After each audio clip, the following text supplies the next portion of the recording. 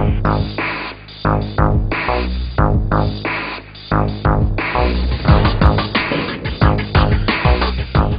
here looking at a frac pump today to see how a tracker can actually speed up the inspection time and improve the quality of a part so that when it leaves here it is to the spec it's supposed to be. Now if you look at this frac pump itself, a lot of the measurements that are on here are very tight. So we're looking at features such as perpendicularity and concentricity that have to be within 0.002 to 1,000ths of an inch. When you look at these frac pumps, it's a very large component, and traditionally using hand tools it might take somewhere in the neighborhood of 4 to 6 hours just to inspect this part. With the laser tracker, what we can do is actually decrease the time it takes to take these measurements and also increase the accuracy. So in about 15 minutes we can inspect an entire frac pump, whereas traditionally it would take 4 to 6 hours. Some of the features on here you'll see, such as perpendicularity and concentricity, have to be accurate within 1 to 2,000ths of an inch. Well, traditionally when you're using hand tools you have a lot of variability. With the tracker we eliminate that, and we hope to show you that this afternoon.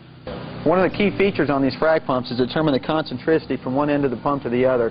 Now if you look through here, you've got 6 diameters that need to be concentric within 2,000ths of an inch. With conventional hand tools that's very difficult and very cumbersome to do. With the laser tracker we can do that in roughly 3 to 5 minutes and get very accurate measurements to within 1,000ths of an inch. Another key feature will be perpendicularity.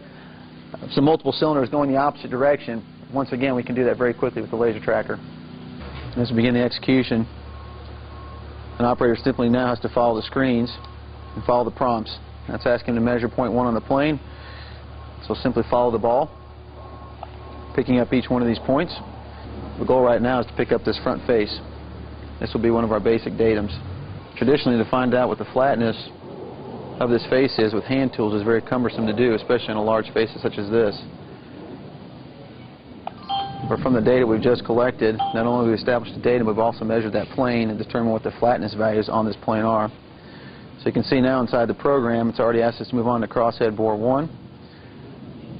So now we'll measure these cylinders. And again, all this information will be taken in 3D space, all from the same location.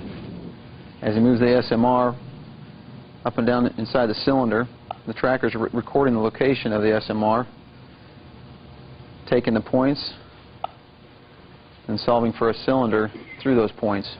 Now this first crosshead bore has been measured. You can simply move on to the next crosshead bore. And you'll see on the screen, as we're collecting the data, we're also storing the data inside the CAM2 measure program. The tracker from this distance has an accuracy of 1,000ths of an inch. Traditionally using hand tools and trying to gain that accuracy is near impossible. Because with hand tools you not only have difficulties with accuracy, but you've also got user error that goes along with it. Once this program is finished, you can export this data out and do all kinds of calculations such as center to center bore, find out the parallelism between the bores. For this purpose, the goal is to determine the perpendicularity of these crosshead bores with the main bore. The frac pump can be oriented in any position. It does not have to be flat, does not have to be level. It can actually be sitting inside of a machine. You can take the portable laser tracker CMM to the part and inspect the part before it comes off the machine. This is critical, especially if you're boring a large cylinder. You can go in there and determine if that cylinder is concentric and perpendicular to the features without removing it from the machine. To take this off the machine and get it to the quality lab to inspect, and if any features are incorrect, you'd have to get it back on the machine and re-index it, which is virtually a nightmare with a part this large. So what's been done now is we've actually moved the tracker to a different location to pick up this center bore. By doing a simple what we call leapfrog function, we were able to move the tracker from one position to the other. Now we can see the main bore. By taking these dimensions, we're going to establish the center lines of each one of these bearing locations. We can compare each one of these bearing locations to each other to determine concentricity and to also establish a cylinder through the center points, and then determine perpendicularity with the fluid ends.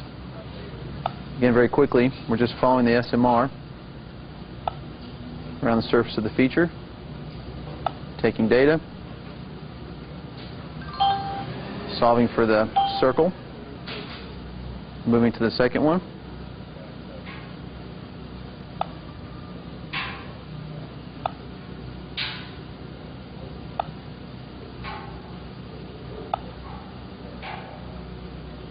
And by using the program, we speeded up the time it takes to measure this part.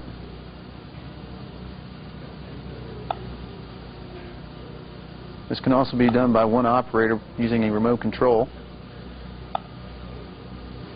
simplifying the process even more. So right now we're measuring the main bearings. And again, we're simply following the SMR along the edge of the profile, collecting the data to determine the diameter, and also to find the center line.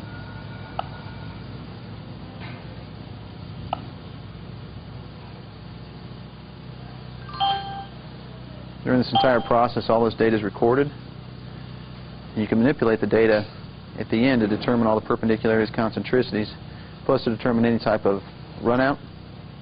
Look at the form values on the features, find any dimensions that you need to, and all the data can then be exported out into a report in an HTML type format or Microsoft Excel format.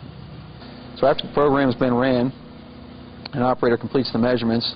What you now have is a detailed list of the measurements that were taken on each one of those features.